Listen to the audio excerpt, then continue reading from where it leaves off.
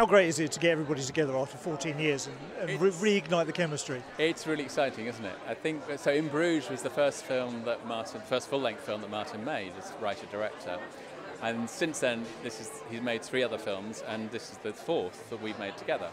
I think that the story of In Bruges and Colin and Brendan being the characters they are in that, where they're 2 people who don't like each other but become friends through extraordinary circumstances, is almost bookended now.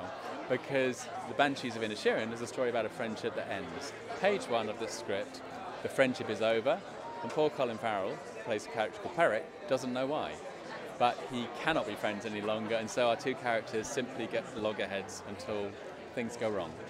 I know Martin's been saying across the years, there have been lots of people saying, when are you going to get these 2 back together again? Do you think that's going to keep them quiet, or will we be here again in 10 years or so? Well, wouldn't it be nice to be back here in 10 years' time? But I tell you what's also interesting about Martin as a writer-director. So Martin's background is theatre, as I'm sure you know.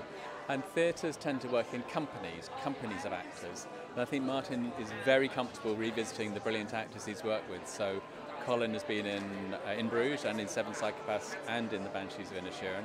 Sam Rockwell was in 7 Psychopaths and in 3 Billboards Outside Ebbing. Woody Harrelson was in 7 Psychopaths and in 3 Billboards. So where he can find a company and people he's very comfortable with, he does wonderful work. And it's a very, very Irish film in many ways. Obviously in the characters and the location and everything like that. How important was it for Martin to be close to home in some way? I think it was interesting, isn't it? So his family live in the west coast of Ireland, in Galway, so he knows that area extremely well. But it's interesting because whilst our story is set there, it's a very universal story of a friendship that breaks down. Now that, in our story, happens in the west coast of Ireland, but it could be in Stockwell, down here, it could be in Edinburgh, it could be in Paris, it could be anywhere in the world. But it is the story of 2 friends and why they fall out and what might happen next. Ladies and gentlemen, you're watching Hey You Guys!